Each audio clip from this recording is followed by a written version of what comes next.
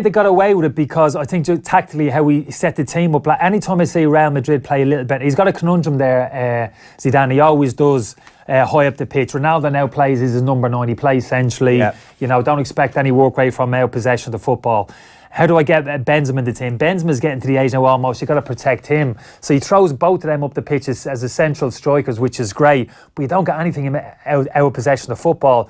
Because of that, you're committed to 2 up front. Generally, he looks to a midfield 4, almost a diamond at times, which is great. You know, you got plenty of midfield players in central areas of the pitch, but you leave yourself open down the sides. And against teams like Liverpool in particular, when you visit the likes of Robertson and Alexander-Arnold in a final, flying forward, doubling up with Salah and Mane down, you can't afford to do that. So I'd be amazed if we don't see a tactical switch from Zidane. He's got to pay Liverpool the respect of shoring up those wide areas. And for me, that's almost a 4-5-1.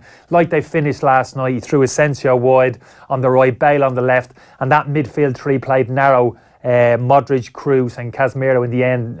That's where they like to play narrow in those inside channels. When they don't play with that natural width, Modric gets dragged out into a wide right position. Kroos ends up tracking fullbacks down the other. That's not where they're at their best.